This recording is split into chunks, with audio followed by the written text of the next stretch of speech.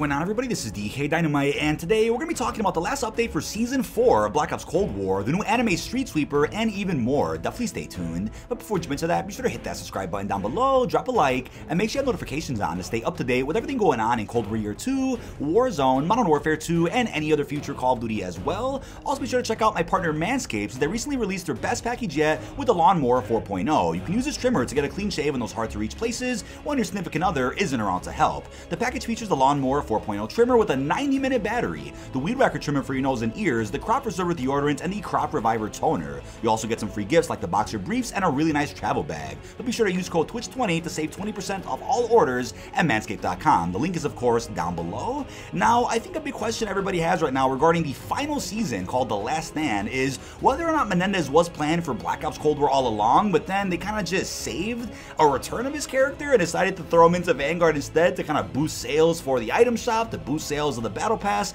We still haven't gotten a Battle Pass reveal for Season 5 just yet. We'll end up getting that early next week. But considering that Season 5 is like a COD mobile type of season where they're kind of just bringing everything from all types of CODs into one DLC launch, I do think that the Menendez inclusion here isn't really related to the canon of the story. I was hoping that they would find a way to tie him in creatively, considering the beginning of the post-launch season already crossed over Black Ops and Vanguard quite well. But it looks like, considering the narrative team at Sledgehammer left before the post-launch season really started, any plans they had for a crossover like that are probably out the window, and we might not see Menendez again in the actual canon of the COD story until maybe some point in Black Ops 2024 via flashbacks to the 90s, or if they end up having some future flash forwards where they can follow up on his fate after the end of Black Ops 2. And I also wonder if Activision is going to come out at some point with an official COD timeline. I would certainly hope so, especially with the beginning of COD 2.0, where they can kind of iron out a lot of elements from the current story we have from MW19, Cold War Vanguard, and it can give us an idea as to what is canon and what isn't. I also saw some questions floating around regarding the upcoming patch for Cold War that was found in the PlayStation database, and I want to say it's likely going to be installed on Tuesday, and once that happens, you'll see the usual suspects over on Twitter kind of ripping through that and figuring out what is coming to the game at some point soon. And it's like I mentioned a couple of months ago, I think the Season 5 patch for Cold War will be the last chance if they're going to end up adding in a remastered map or two, or even a weapon. I highly doubt we're going to get a second patch to Cold War in the same season. I mean, it's happened before, and maybe there's a possibility that whenever the Haunting event starts for Vanguard and Warzone, Cold War also gets a patch which adds in that slasher deathmatch mode, which apparently has been sitting there ready to go for a number of months now. And that was supposed to be Scream Deathmatch without the Halloween twist. Maybe they were saving that for Halloween all along, but without the Scream twist to it, but it still will be a Halloween-centric LTM. That's a possibility. And also considering the confirmation that Season 5 is the final content update for COD 1.0, right? Vanguard and Warzone 1, that probably also means it's the last time Cold War will also get content. I'm expecting maybe 5 to 7 bundles that'll last until October when Modern Warfare 2 comes out, and then hopefully some other surprises as well. But I certainly doubt there'll be a year 3 of any sorts for Cold War, and I don't think this game will get any more patches once COD 2.0 officially begins. Now, we also got new Call of Duty marketing, which does say that the Modern Warfare 2 campaign early access period begins October 20th at 10 a.m. Pacific, which is 1 p.m. Eastern and 6 p.m. UK. This is great news for those out there that were looking forward to hopping into the campaign first and don't have to worry about cramming everything into one day when the game officially launches, or for those like me that were worried of which mode they wanted to play first. I'm like, all right, which mode do I want to cover first on release? It'll likely be DMZ and Spec Ops, considering we can play campaign early. We'll cover that a week early, and then we can also play multiplayer during the beta, so we can cover quite a bit during that period too. So I'm really excited for the launch of this game, but I'm really hoping that this is here to stay as an offer for all future CODs as a part of this new COD 2.0 system.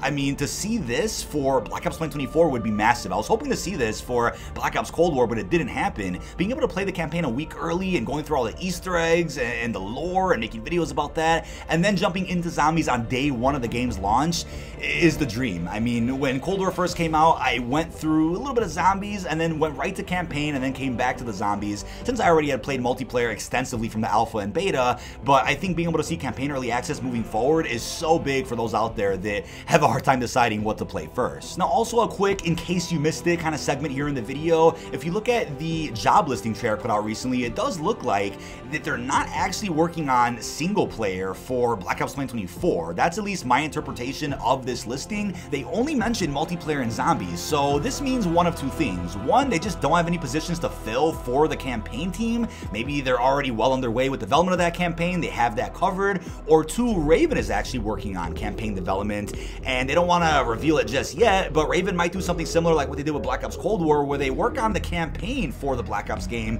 and then move on to development of the Warzone updates for that year. Maybe that's what's going on here, which I personally wouldn't mind, but maybe I misinterpreted the job listing. Let me know how you feel about that down below in the comments. I think either way, it's great that Treyarch might have 2+ years to fully polish the next multiplayer and zombies modes from Black Ops. But now let's take a look at the brand new bundle that's live and the final one for Season 4 here in Cold War Year 2. So this is the Data Overload Mastercraft Tracer Pack. As it says, overwhelm the servers with the Tracer Pack Data Overload Mastercraft Bundle. Note this pack features blueprints with orange Tracer fire. So as an FYI, if servers go down this weekend across Cold War, Warzone, or Vanguard, it's because of this bundle. But starting off with the Biomech Wraith skin. If you like the color orange, definitely gonna dig this skin here for Wraith. Very futuristic looking, very cyberpunk-like, and is definitely a skin that you would expect in a game like Black Ops 3, but you can see the prosthetic arm there on her left. And then moving on to the source code Mastercraft for the good old Streetsweeper. This is a very deadly weapon to come across in multiplayer, and it also packs a punch in zombies, no pun intended. So I'm also curious how this is going to do in Warzone, because I've been killed by it a few times, and it's no joke. And yes, this does feature the anime inspect, as we're going to talk about in a couple of minutes. We're going to have the mini bite blueprint for the OTS, an SMG that I actually didn't use that much in year 1 of Cold War. I used it more in Warzone than anything, but I've used it a bit more as of lately here in Cold War multiplayer. We're gonna have the fireproof sticker, followed by the Shelly charm, bit of a mean looking charm there, but loving the design. We're gonna have the heartfelt goodbye finishing move. Let's go ahead and preview that. And yeah, that's why it's called heartfelt.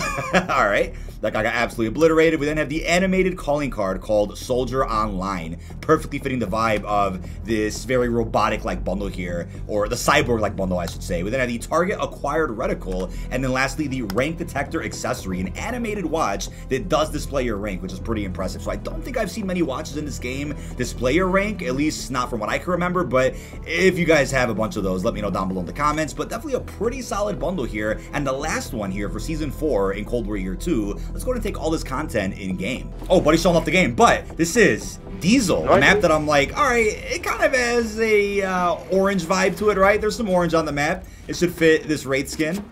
Loving that cutscene there, an army of Wraiths. Starting off with our beautiful Mastercraft. Check out that inspect, chat. This is every anime fan's dream blueprint to use in Call of Duty. Now, I would honestly say that one's better than the other anime pack that we just got in Vanguard. Did you actually lag out of the game? Yeah, it just took me out. Oh. Back. The bundle was too goated, dude.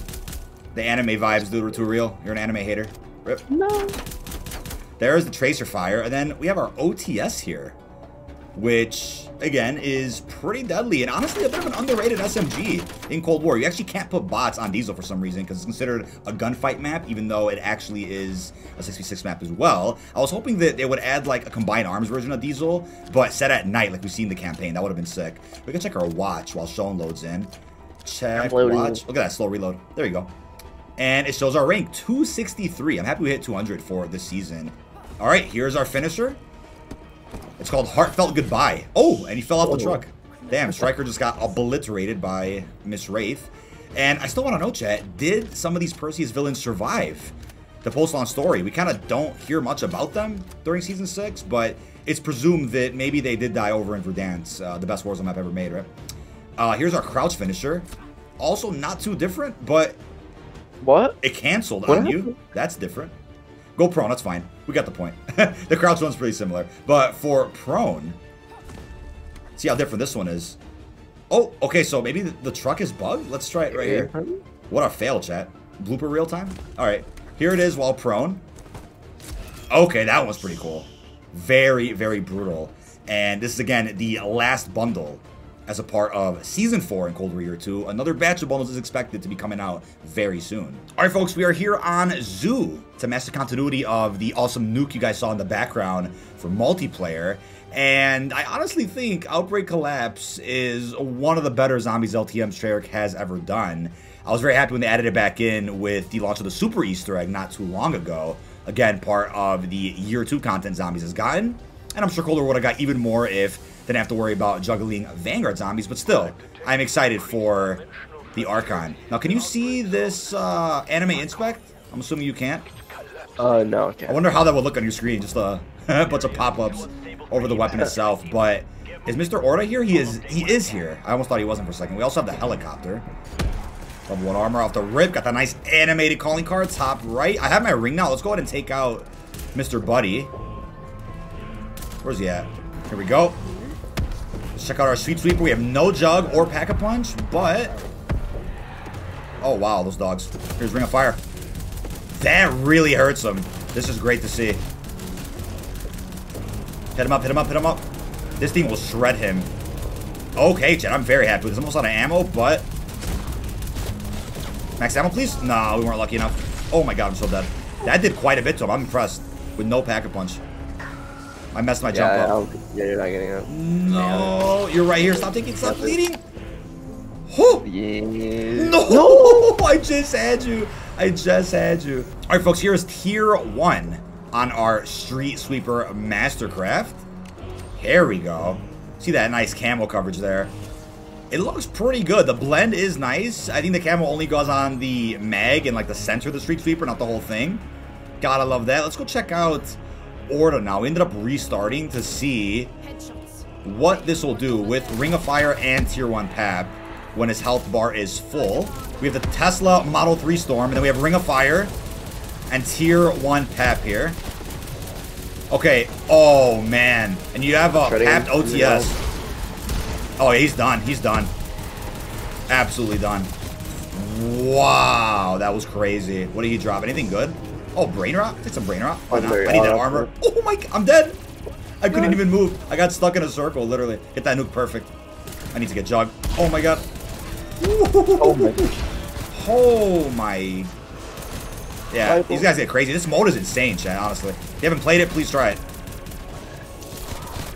See, they had a Halloween twist on Outbreak Collapse. I mean, you had a Halloween zombie LTM that got converted to like a regular LTM. Do the same thing with Scream Deathmatch and turn it into Slasher Deathmatch. I think they're going to do that at some point soon. Ooh, a stoner. A little stoner. And our nice donation of an OTS. This is the blueprint with tier 1 Pack-a-Punch on it. And I think it just goes through ammo a little too quickly. I mean, that's what I would expect from this fast-firing SMG. But how does this work against a Tempest? Let's see. Obviously, epic rarity as well. Oh, that shreds him. Yeah, I mean, actually, I feel like this could burn ammo a little too quickly. Quicker than I would like, but... Nice, dude. Yeah. Brain-rotted Disciple. It's all you needed. I'll just take these guys out right there. Got that Mangler. Oh. Perfect. Yeah, see, I'm already out of ammo with this OTS. Still fun to use, though. Again, not every weapon is meta, but they can still be fun to use. Oh my god, I'm still low on money. There we go. Wow, dude, $5. Oh, here comes Buddy. Oh, and he grabbed me. With no jug. I'm so dead. There we go. Here we go. Tier 2. Got that nice green going here. Let's get rid of all this. A little bit of a problem here. And get our little inspect with tier 2 Pap.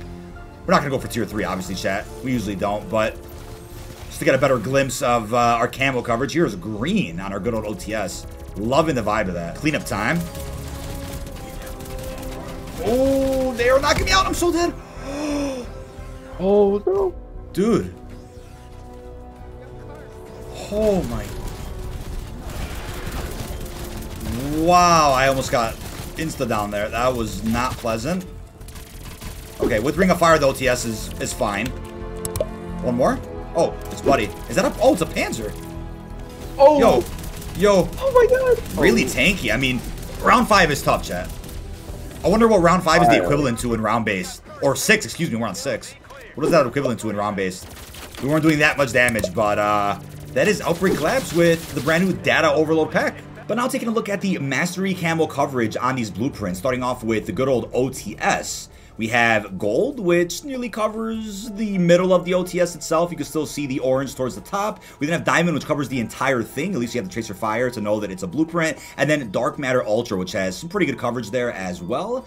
We then have zombie camos. Golden Viper, which I'm not really a big fan of as a camo altogether, just my opinion, but at least you can see the orange there towards the top. We then have Plague Diamond, which nearly covers the entire thing as well, but you can still kind of see the cybernetic-like element of the blueprint right below the barrel. And then we have Dark Dark Ether, which doesn't cover the whole thing, but Dark Ether always looks good, right? But then we have the Streetsweeper Mastercraft, and to be honest with you, gold here in multiplayer does not cover very much. It's almost not worth running, but the diamond definitely blends pretty nice. I love how you can still see the orange part of the blueprint, all the little orange dots, and you can kind of get a vibe for the design that it still has, and you'll still get the inspect animation as well. But then Dark Matter Ultra doesn't cover very much at all, and if anything, diamond so far does look best. Moving on to zombies, Golden Viper really isn't visible, to be honest with you. It's just like the regular gold from MP. Plague Diamond, however, does blend pretty well, just like MP Diamond. You can still see a good glimpse of the Mastercraft. And then last but not least, we have Dark Ether, which at least covers the mag and a bit of the top of the Streetsweeper, but doesn't have the best coverage, which I'm okay with when it comes to Mastercrafts. Alright, chat, they added Golden Plunder back in, which I guess I missed that in Raven's tweet earlier today, but also as a reminder, Titanium Trials